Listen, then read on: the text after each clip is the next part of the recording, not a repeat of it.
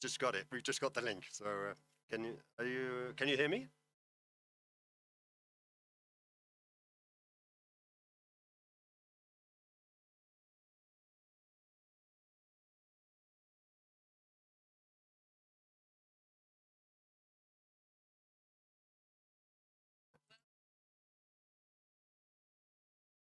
Topic of connecting the internet, where we will talk a little bit about the work that we and our community have done around internet and digital sovereignty.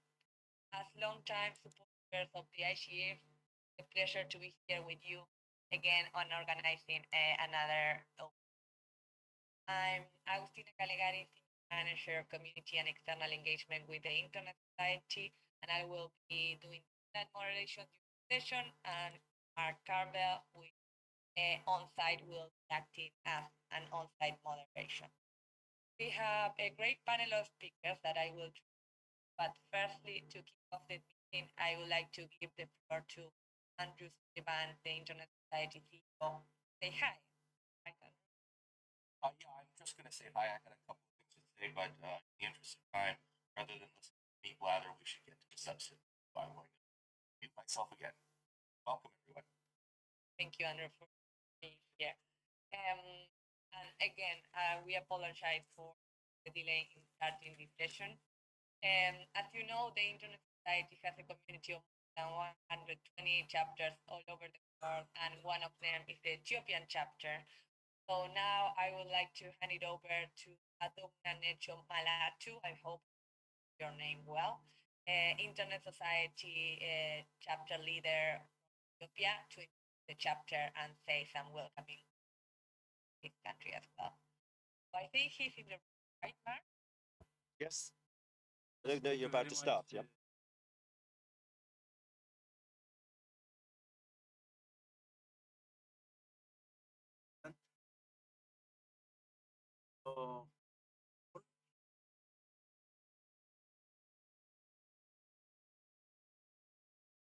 Yeah. Are you hearing me?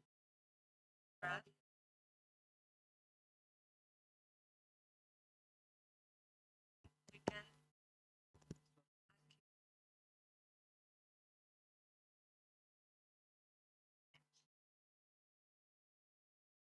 We just got problems with it.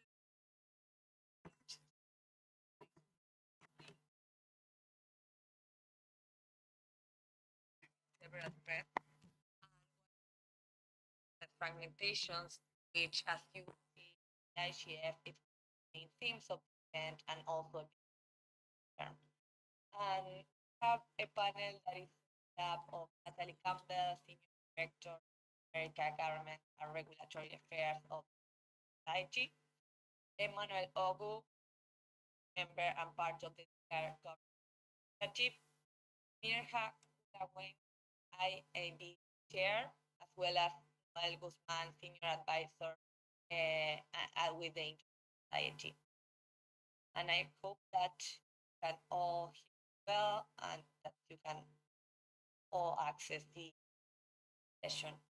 So each speaker will have, well, I will say 5 minutes now because we have a lot of time, and want to make sure that there is time for comments and questions at the end of the session. And so I guess, Natalie, you can start, right? I'm happy to do that. Hi, everyone. So as Agustina mentioned, internet fragmentation is a really big theme at the IGF this year, and for a good reason. I mean, the pandemic was a really harsh reminder of the importance of making sure that the internet really is for everyone. And at the same time, that job is not just connecting the unconnected, it's protecting and defending the internet we do have to make sure that it remains for everyone. And if there was ever time to protect the internet, this is it. So a bit about myself, I'm a knitter, and because I'm a knitter, I have a really deep appreciation for the internet and the years and human efforts that have gone into knitting and building something that has become such a tremendous resource for humanity. Knitting and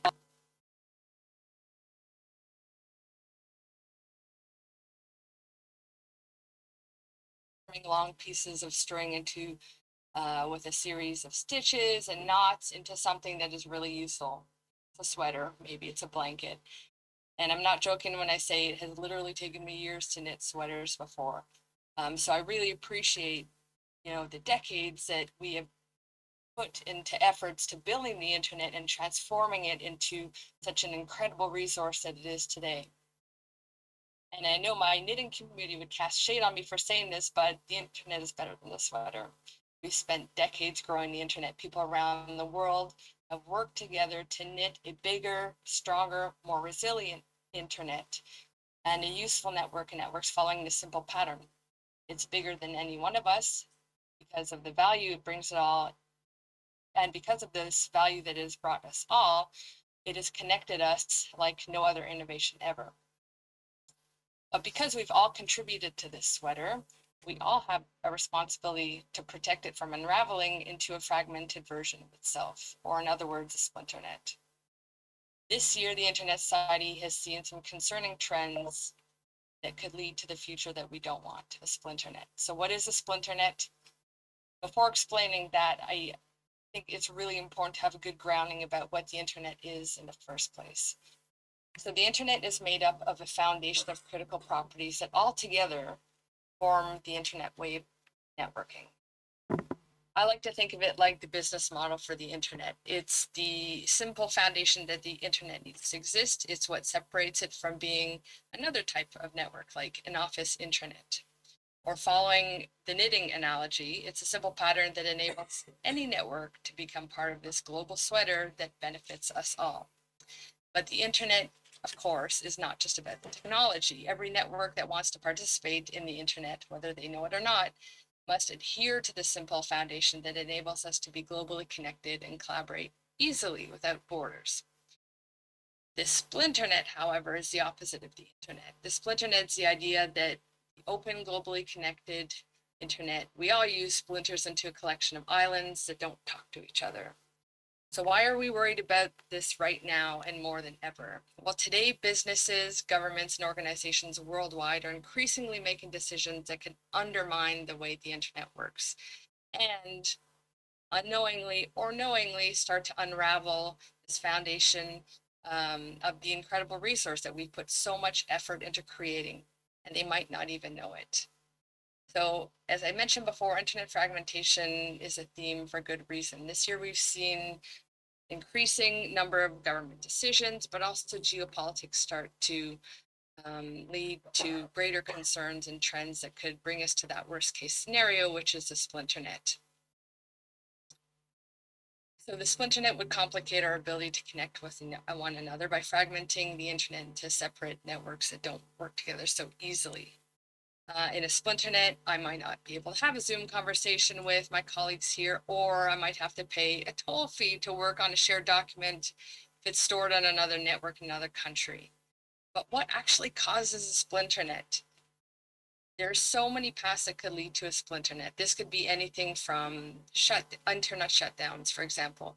When a government tries to disconnect the networks within its borders from the internet, it has serious consequences for citizens. Or the way that I like to think of it, it's like unraveling the sleeve on a sweater, right? It's disconnecting it from this global resource that we call the internet.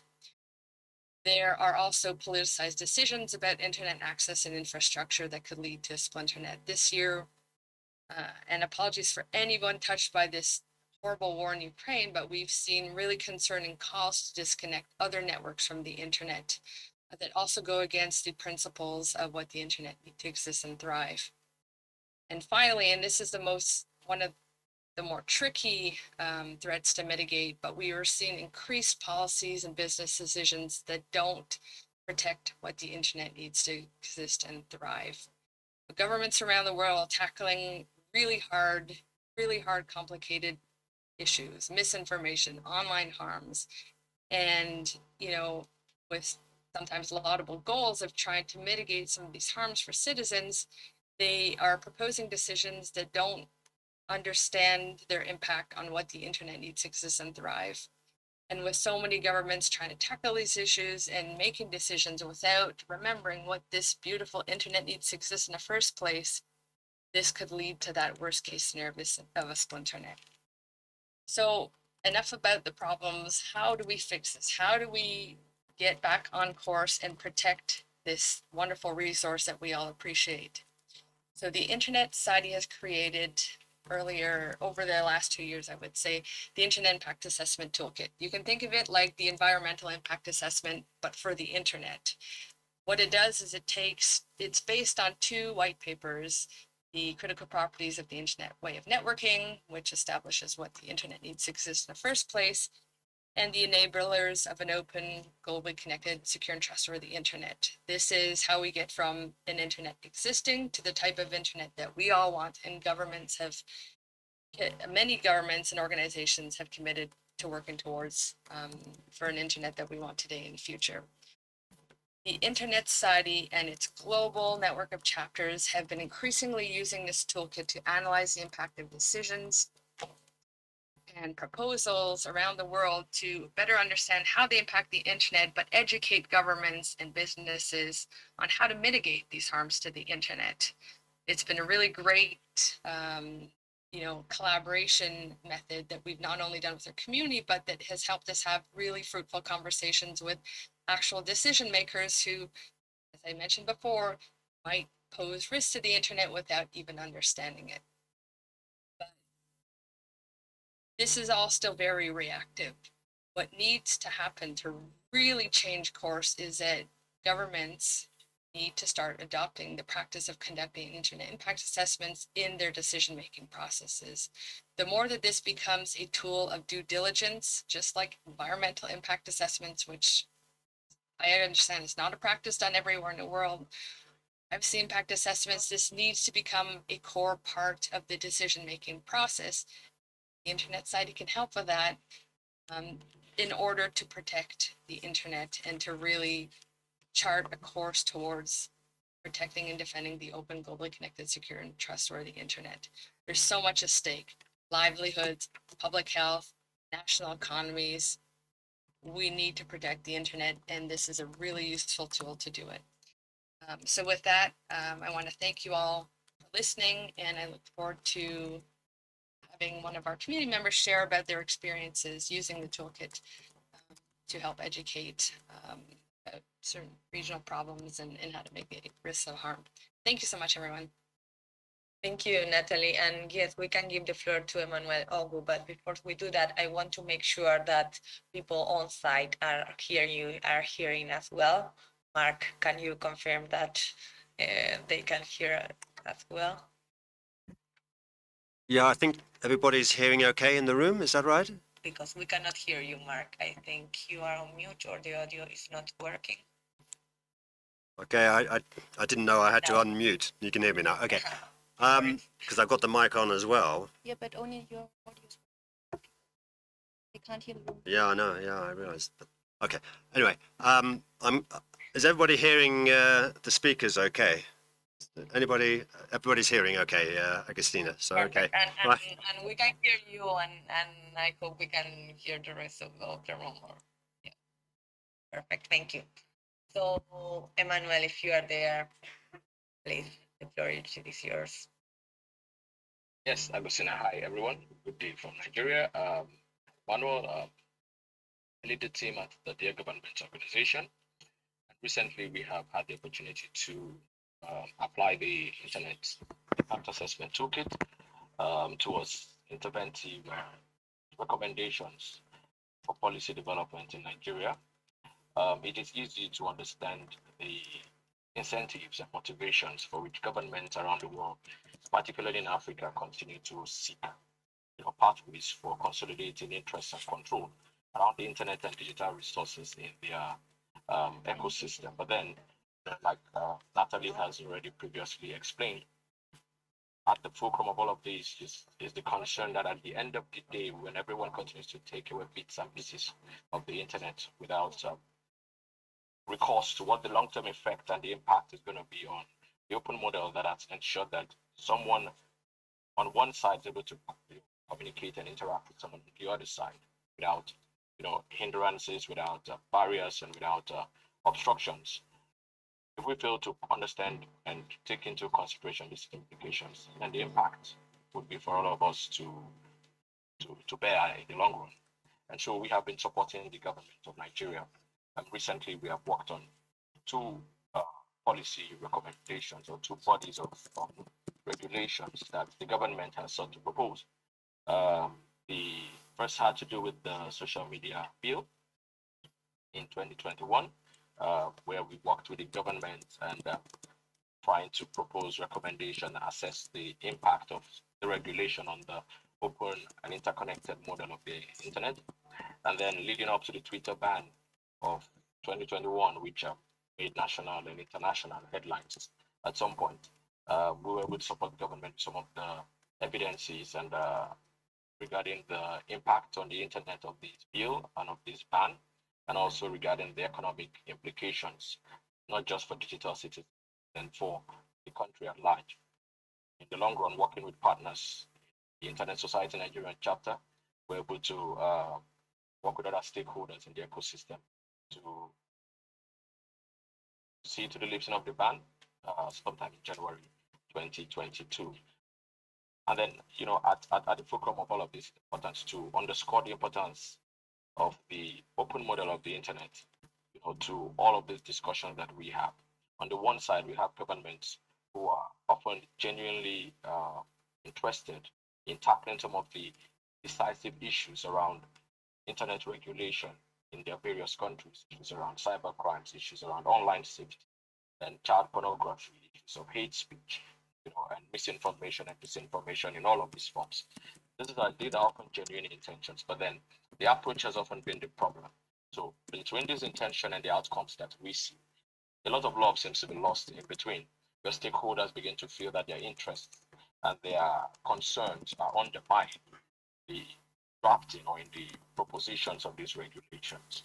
And then we have continued to work with government and stakeholders to try to build in a multi-stakeholder perspective that allows all stakeholders to see the entirety of what a regulation proposes, not just in terms of how it affects them, but then in terms of how it affects the what acceptable principles around human rights, around accessibility and affordability, what accessible principles around open source and, you know, having an open interconnected medium that does not provide barriers or hindrances and that does not favor certain players, you know, at the expense of others in the industry. And this has been the focus of the work we have been doing, working with stakeholders in Nigeria. I will give the floor back to Augustina. Thank you. Thank you, Emmanuel. So now I would like to give the floor to Mirha, IAB chair, to share her views about this topic. She's in Addis, so I hope we can hear her. Or can Yes. you help? Yes. Okay. Yes.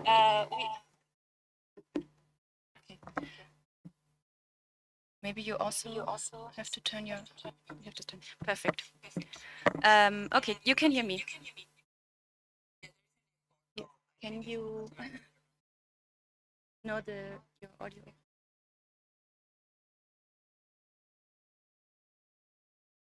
There you go. Okay. We have some audio problems in the room, but we are using the local laptops now, so hopefully it works now. Okay, thank you for introducing me. Before I start, maybe I can say a few words about the IAB, the Internet Architecture Board. So the IAB is one of the 3 leadership groups of the IETF, the Internet Engineering Task Force. And the Internet Engineering Task Force, the IETF, is the main organization developing and maintaining some of the major Internet protocols, like the IP protocol, the HTTP protocol. The role of the Internet Architecture Board is to somehow provide architecture oversight, as the name says. So what we do is we look at not only the protocols itself as a building block, but we also try to get like the big picture about how everything works together, or if there are any kind of gaps, and try then to foster the discussion within the standardization organization if we find such gaps. Also, the IAB is also the contact point for kind of external outreach or other SDOs. So that's the IAB. And when I'm sitting here, I can't actually speak for the IAB, because the IAB is a group of experts, and we don't agree on everything necessarily. But I can say that the IAB is monitoring and discussing the global development on internet governance and its impact on the internet, and also the quest for digital sovereignty that we see. The ITF's mission is actually quite simple. It's to make the internet better.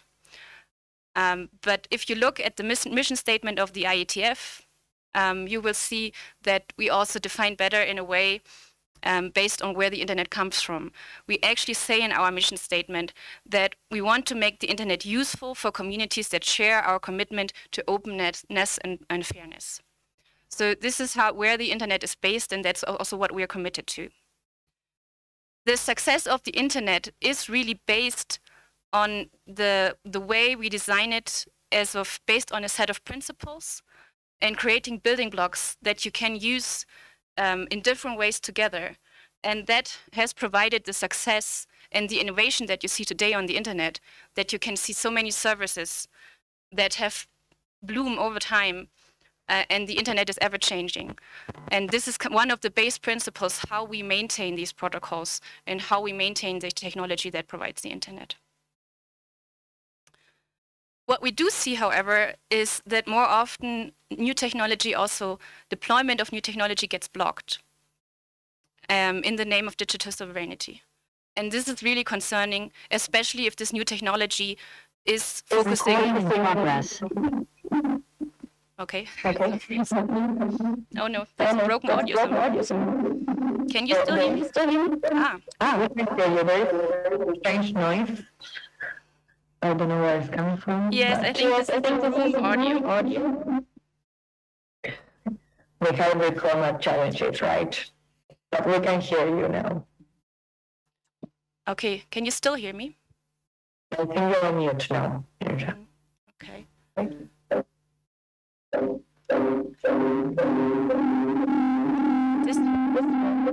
I can try. No, it's gets echo.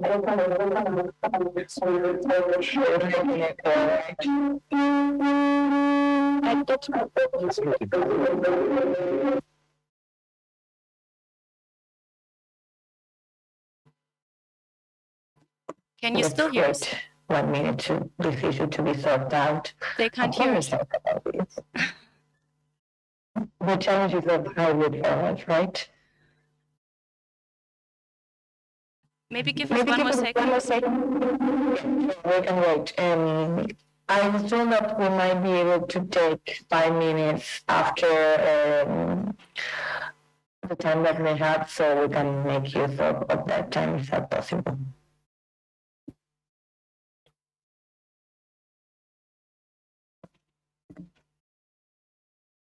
Should it work now? Can you hear us now? No, they can't hear us. Yeah, we can hear you. Perfect. Okay, now it's working.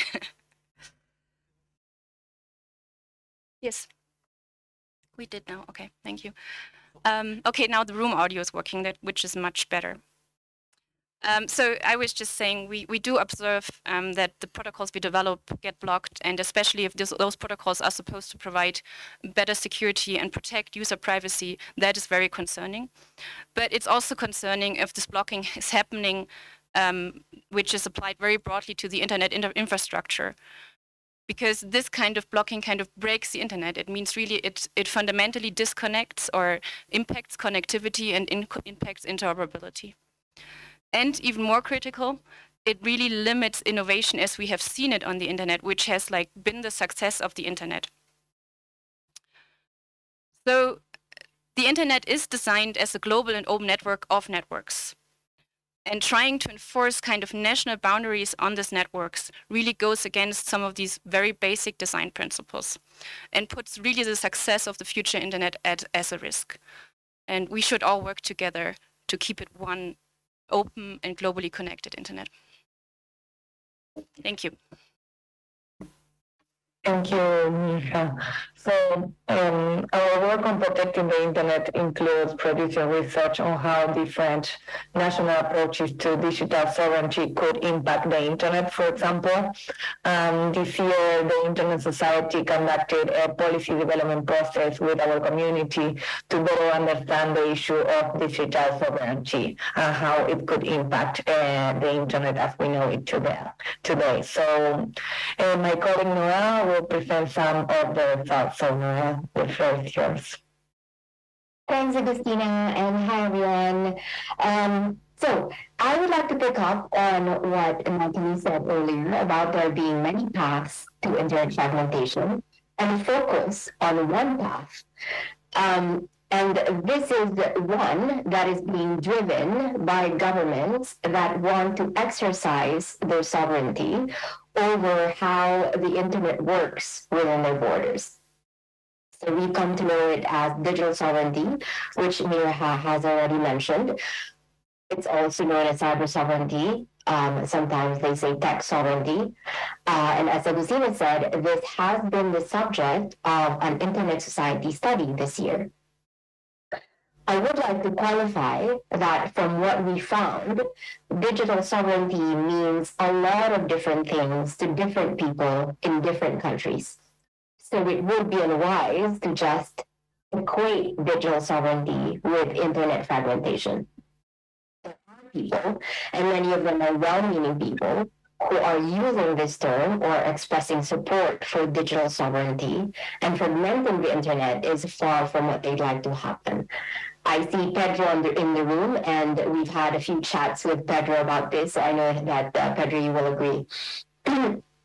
There is one approach, however, to digital sovereignty, at least one approach, that could fragment the internet. Can we guess what this is? I'm not going to take more time. So, one of the reasons a government or a state wants to assert sovereignty in the digital space is when it's worried about the national security of the country. So it wants to secure the digital space within its borders as a way of making the country more secure. And this becomes a threat to the global internet when the way that the state wants to do that is by giving itself more power to control how the internet operates locally. Maybe it wants to have a greater hand at managing internet infrastructure. Maybe it wants to direct how networks operate. We've seen various examples of this, and I'm going to name a few.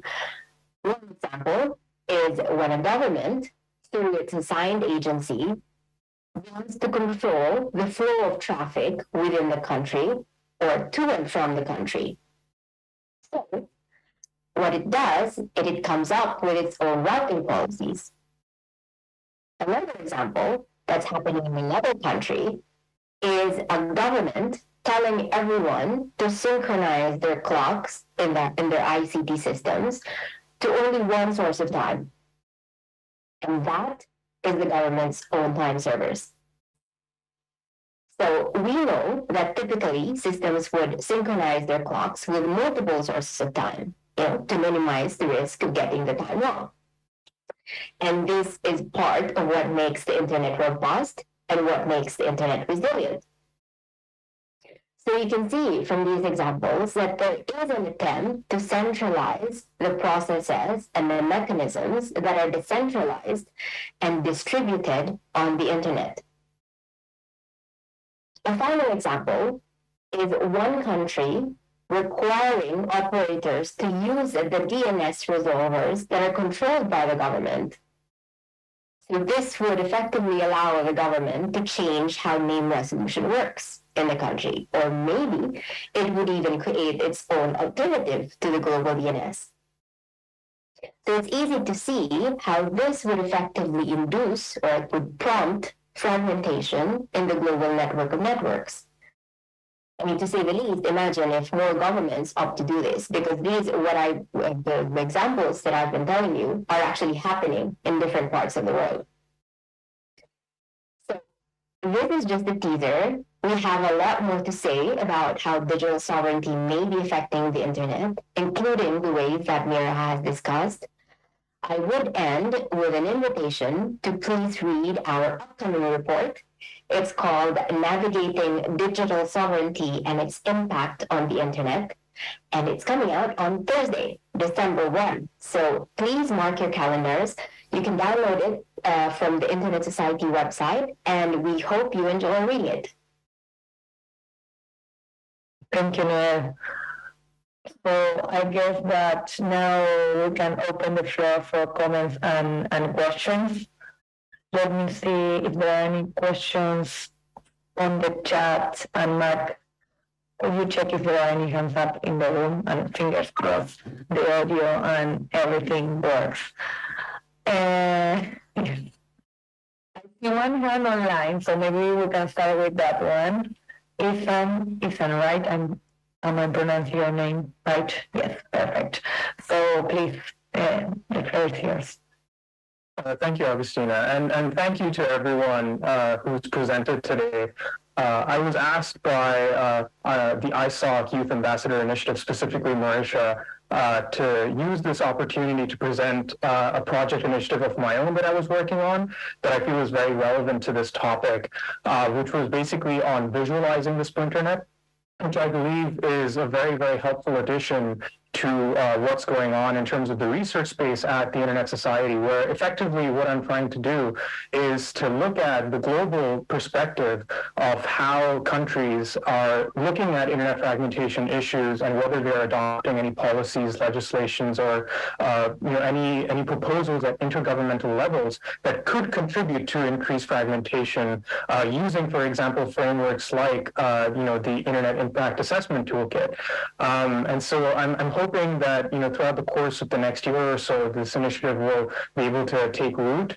And I'm looking forward to collaboration with everyone, because it's going to be a global project where we're going to be sourcing all these sorts of rules and pieces of legislation in an open source database that hopefully will assist researchers, because I was very familiar with the consultation process that ISOC was going through for digital sovereignty, and I wanted to find a way to contribute to that. So I hope that this adds a lot more light and a lot more clarity to what's going on at a global level, very visually and very easily for people to see. So yeah, thank you, everyone. Thank you for sharing, Ethan. I was there at the session with the ambassador yesterday, and the presentations were very inspiring. So it's great that people here are able to hear what you are doing in relation to Splinternet. I guess there are some questions in the room, right, Mark? Yes, that's right, Agustina. Can you hear me? Yes, we can. Yep. The audio is still not 100% clear, but we can hear you. Okay, great, thanks. So yeah, there were about 3 or 4 hands that went up in the room.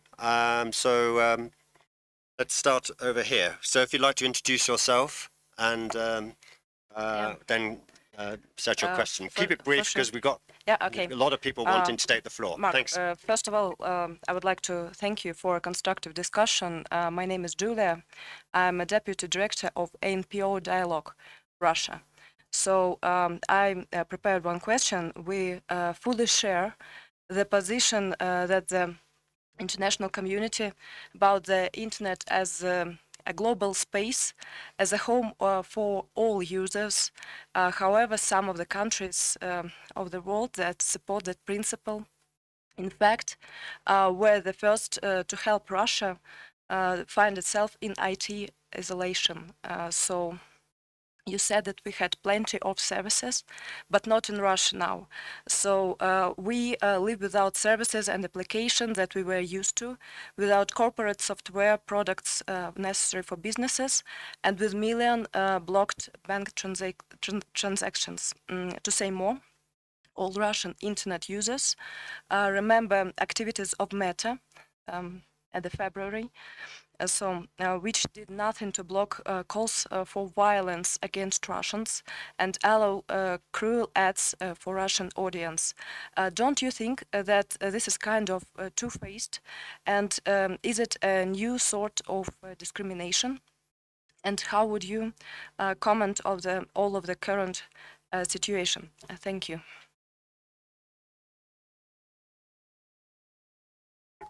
Thank you for that question. Who'd like to take a first stab at responding? Julia? Yeah, I don't think I can probably respond to all your questions, but I want to make one point, which is, of course, there's the internet, there's this network of connected infrastructure, and there's also services on the network. And many of these services are run by private organizations which have their own reasons to perform business in parts of the world or not. But what you might also have seen is that whenever there was a request to the community, to the technical community that governs the internet, to shut down anything related to a specific country, this was denied because we believe that having open access to the internet is really important. But of course, we cannot control every company that is offering a service on top of the internet. Thank you, Miria. Agustina, do you want to see if there's a reply or response from your side? I don't see any reactions here. What I'm seeing on the chat is a comment made by Ethan, who is saying that who's sharing a link to one of our blogs where we were vocal about imposing internet restrictions and blockage in Russia. So I think that's a very good resource. I don't see any other comments here. Okay, there's a hand just gone up to with a supplementary answer, but we need to get on to the next question. But if you want to be quick, please. Have you got a mic? Yeah, get to a mic, please. I'm sorry, my name is Alexander Savnin from University. I'm also from Russia. I want to respond to this person, that everything she explained happened because of Mr. Putin and his supporting NGO. I would like to remind her that ISOC Russian chapter has been shut down as foreign agent 5 years ago. And then Internet Society was not able to tell Mr. Putin and his surroundings that doing all this stuff on the internet and even with neighboring country is very bad. So now you as pro-government and NGO is eating exactly your own food. Thank you. Okay, thanks. Let's go to the next question in the room. There are several hands that went up.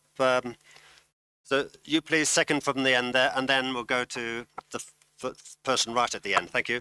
Hi, thank you. And it actually does tie to the previous question a little bit, which is, to what extent do we allow our fear of a splinter net to give leverage to rogue agents who use unless you give us leverage about this regulation or that regulation, we're going to result in a splinter net.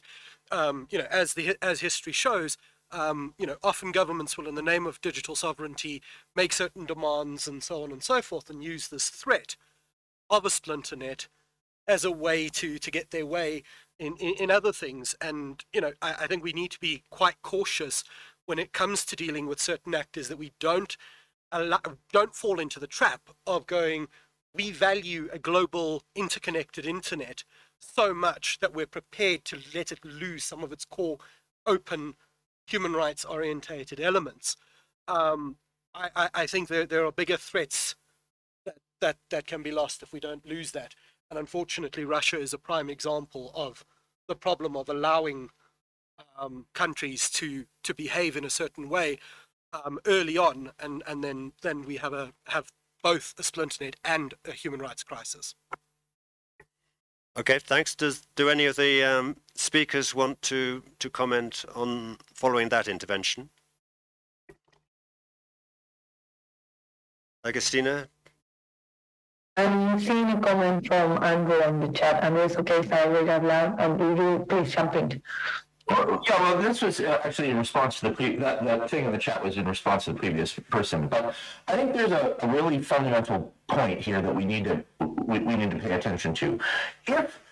If we start opening the door to the idea that we're going to turn off network connectivity towards any particular country because of the bad behavior, or what we regard as the bad behavior of the government of that country, people living within that jurisdiction, all of the people, including those who may oppose that government, are negatively affected by that decision about connectivity. So what happens is, as we start to support anything that looks like splintering in an effort to try to do something about a government that we may regard as as behaving incorrectly, we will affect negatively the critics of that government. But governments, nation states, have the ability, after all, to go around these restrictions. The internet is extraordinarily plastic. It is really, really difficult to cut off all access from somebody who has the resources of a nation state to put behind it. And in order to do that, you would have to, damage the internet badly enough that it would be bad for the rest of us as well. So our argument, at least the Internet Society's position, is not that sanctions will never work under any circumstances, but rather that trying to use economic sanction mechanisms and apply them to connectivity on the internet harms the people whom we might want not to harm, and it doesn't actually have any of the negative consequences on the people we do want to harm, and therefore you shouldn't do it. Thank you, Andrew. Mark, are there any more hands in the room? I see one online. Should we go to online then? Okay, so the name is long, so it's Siva. Siva, okay, please jump in. Okay. Noel was mentioning about countries having their own clocks for some reason. Is there some way by which the Internet Society or ICANN can buy a clock or set it to UTC and then make it a convention or a good practice for every network to synchronize the clock to the Internet clock, some sort of an Internet clock? Thank you.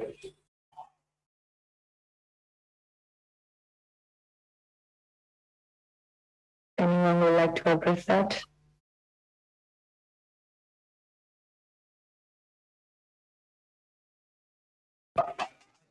There actually is there isn't an internet clock. An internet clock is a fatally bad idea. You should never have one thing. But what there is the internet time system. This is coordinated through an IANA time zone database, and you can use the network time service to synchronize among various clocks on the internet. And these are all ultimately attached to atomic clocks, so that there is a consistency to it.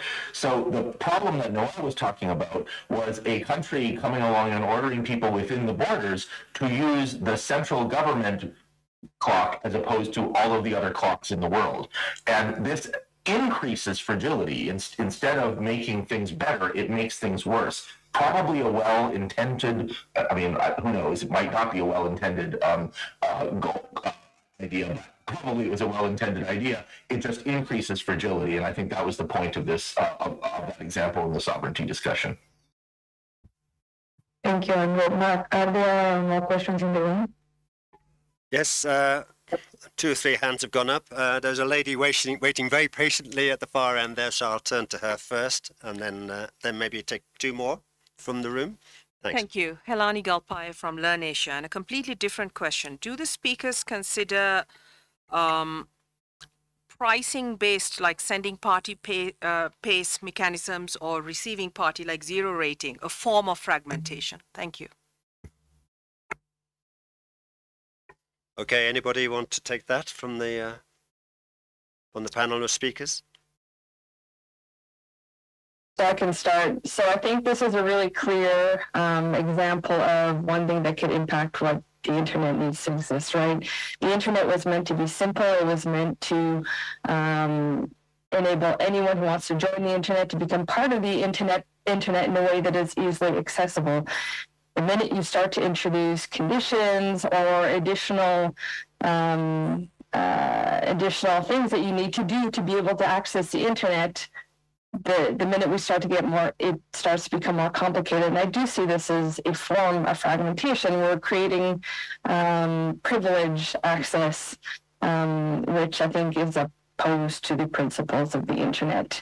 And so to come back on some of the earlier comments as well, I don't think in some case, I think this is one of the examples of many decisions could lead to that that worst case scenario we're splitting it, right? It might not be one single decision, but just like each drop contributes to a flood, this is a really great example of a decision that undermines what the internet needs to exist in the first place. I don't know if my colleagues have any other comments on this.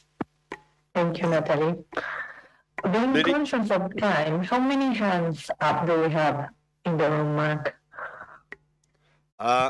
Could you show your hands again who want to speak next? 1, 2, 3, 4. We've got about 4, I think.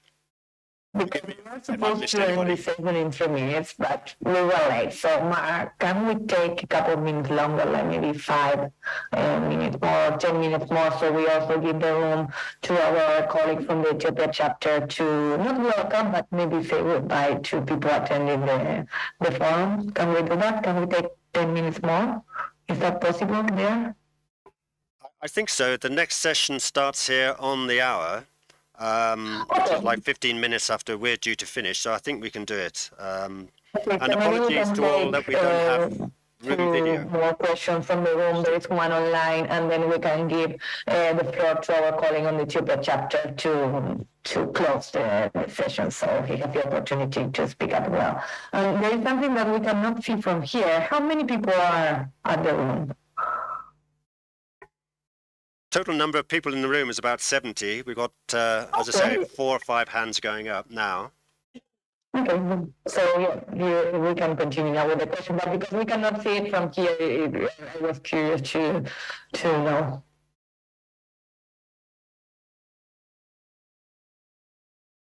You're on mute now. Shall we go to a question in the room? Shall we go to a question in the room, Agustina? Yeah, let's go to a question in the room. Yeah, perfect. Thank you. Okay. Okay, sir, if you'd like to introduce yourself first. Thank you. My name is Tim. I'm also from Russia. Too many Russians speaking today. So I'd like to make 2 short points. First of all, that one of the previous speakers actually practically said the Russians should suffer because they are Russians. I totally disagree on that. And my idea is, why don't we take as a rule that we keep political issues and political questions, which are very complex, out of the discussion, because we are discussing infrastructure and we are discussing how to build bridges rather than how to fire them. Secondly, you mentioned that the Facebook issue was related to some private company, and I can't argue on that because Facebook is a really private company. But my point is that Facebook is so big that it has too big impact on how the internet develops, and we cannot not take this into consideration. Thank you so much. Thank you very much. Shall anybody want to respond to that from the speakers, or shall we go to the next question? I think being conscious of time, we can go to the next question. Okay, thanks. I forget who put their hand up first, but maybe on this side. Yes. Okay, sir, if you'd like to introduce yourself and put your question. Thank you. Thank you. Lee McKnight, Syracuse University. I have a question for Miria. Speaking on the internet fragility issue, could you give some specific examples of what are you worrying about at the IAB level as opposed to at the application and service level? Thank you. Let me give you a very specific example. There was a case only a few weeks ago where some IP addresses were blocked, which belong to Cloudflare, which is a CDN provider serving many, many websites. If these IP addresses, the original intent of blocking these IP addresses were for good or bad reasons, I don't even want to judge that. But somehow this was implemented in a wrong technical way without people having the knowledge about the impact they increase on that, and having a large impact on internet users in Austria, which really wasn't intended. And this is just one of the examples where maybe the policy intent might be good or bad. As I said, I don't comment on this, but it's definitely one of the wrong ways to implement it. And bridging this gap of understanding is, I think, an important role for this forum here. Does that answer your question? Thank you. Thanks very much. Agustina, shall we go to an online question first, next, and then maybe back into the room? Sure. I see one hand from the Czeslaw, if I'm not mispronouncing your name. Yes, you are right. Vyacheslav Yerokhin. I'm working as a policy advisor and many colleagues know me as a representative of Russia in WAP, in ICANN. I'm working in ITU, G20, internet issues, and so on and so forth. I have one, how to say, practical question. Today, Natalie speak about needs for governments to anticipate consequences, impact of their regulation for the future of internet, as well as Andrew say about digital sovereignty and rights of governments to regulate issues related to internet. Yes, it's right. But practical question, how we can organize cooperation of governments or harmonization of their regulation, because now we have some sort of dualism, all talking about preventing fragmentation, about one world, one internet, and after that, in national sovereignties, continue to regulate uncoordinated efforts for regulation internet. And most important, that this regulation include extraterritorial norms. This is dangerous. Practical question: what do you think? How we can organize cooperation of governmental bodies for internet regulation? Because we have, as a representative of government, we have a number of initiatives in United Nations, in First Committee, in ITU, and so on and so forth. In G20, by the way, no big success, no common ground. Where you see common ground for governmental cooperation? Thank you. Thank you for your comment. Any reactions? I can give a quick reaction. So the reason that we created the Internet Impact Assessment Toolkit is not to solve necessarily the challenges of a lot of different approaches to regulation. How do we harmonize those approaches that might have very different goals to work together in a way that is uniformed? What the Internet Impact Assessment Toolkit does is it helps us analyze government proposals or business decisions and make sure that it achieves the objective of understanding how it impacts what the internet needs to exist in the first place. And so it's not to say it's the be-all, end-all. If we have a particular legislative goal, there might be other types of impact assessments that we want to be aware of, or other ways that we can collaborate to actually achieve this goal. But what the Internet Impact Assessment Toolkit does is it helps us prevent harming the internet on the path to achieving whatever the policy goal is. And so this is why, as I mentioned before, the more that we start embedding that as part of due diligence, maybe not the only due diligence to achieving policy objectives that we have, but we need to make sure that we're protecting what the internet needs to exist in the first place. And the internet way is a way that we want to continue supporting to begin with. Thank you, Natalie. Before we go to the final question in the room, there are a lot of comments on the chat that I think people on site cannot see it. For example, there is a comment from Pedro highlighting the importance of the IGF as a tool for that kind of cooperation. So I guess that this conversation is also showing the need of multi-stakeholder cooperation and the need for continue discussing these issues. So, Mark, we'd like to take the last question before we go to Adorna. Okay, thanks, Agostina. So we've got chance for one last question. Sure. So, I'll keep it short. So. Yeah, I'll keep it short. There was a morning session similar to this one.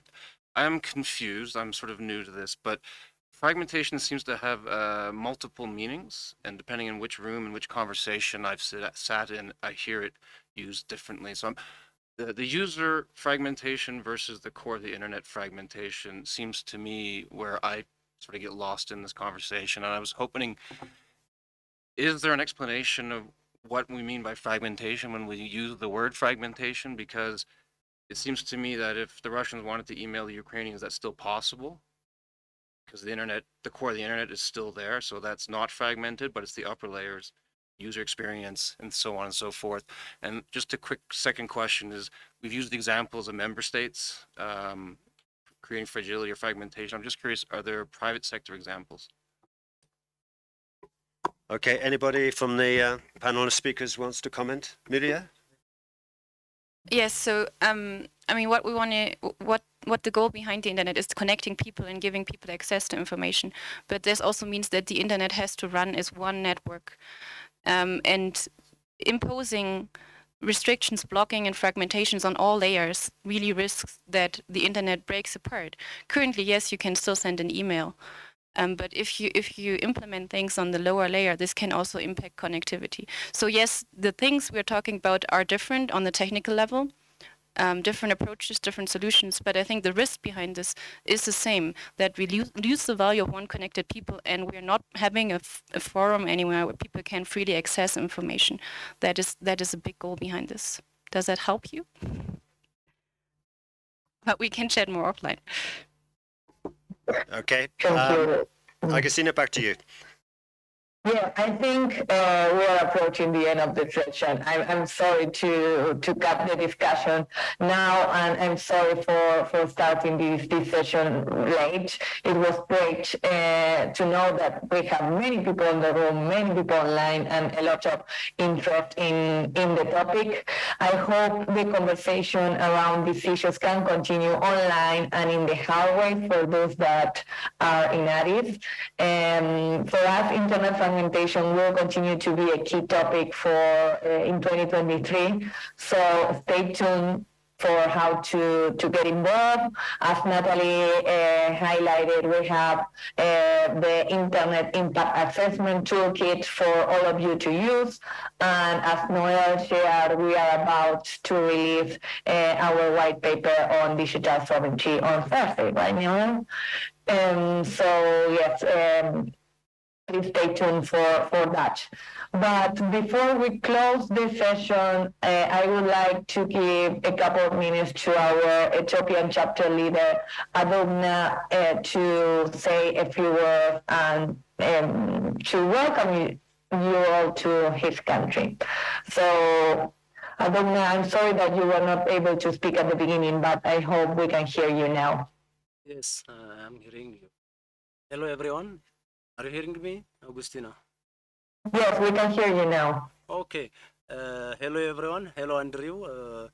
I'm honored to be here to speak about my country and chapter. First, let me welcome you all to Addis Ababa, Ethiopia, the capital city of Africa. ወደ ውቢቷና የአፍሪካ መዲና አዲስ አበባ እንኳን በደህና መጣችሁ in Amharic. Please allow me to say a few words about my country, Ethiopia, and Ethiopia chapter. To start from Ethiopia, Ethiopia is Africa's oldest independent country, second largest in population in Africa and land of origins. Ethiopia, as an inception of Pan-Africanism, served as a symbol of African independence. We have a unique and diverse heritage, our own alphabet, calendar, and being a founding member of AU, UN, and other international organizations. Now I think Ethiopia has 11 regional states and 2 chartered cities. After having this about Ethiopia, let me give you some highlight about Ethiopia chapter. Ethiopia chapter is a national, non-profit, multi-professional association registered under the law of Ethiopia and chartered by Internet Society, sharing the vision an open, globally connected, secure, reliable, and affordable internet for everyone. And it was established during 2020 with Ethiopian scholars from different disciplines living and working in different parts of the country. We are happy to see the global IGF happening in Addis, and we're launching the national IGF this year. And we are working on the report.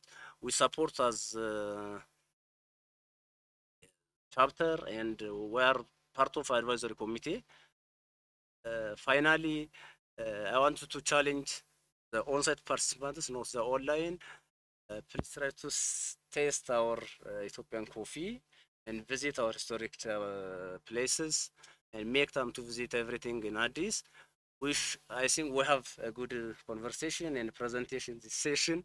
Thank you very much. Ethiopia.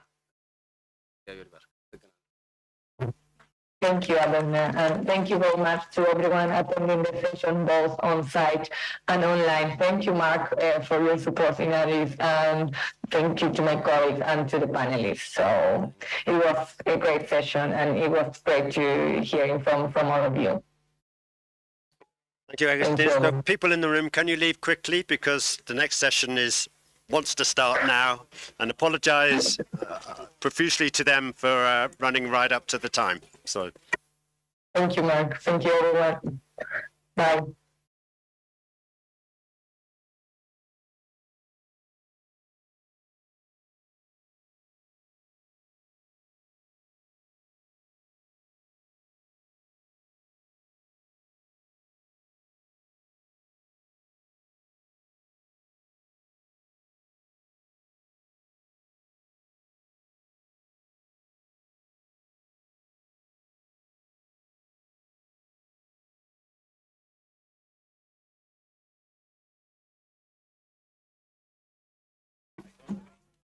I just wanted to use some term.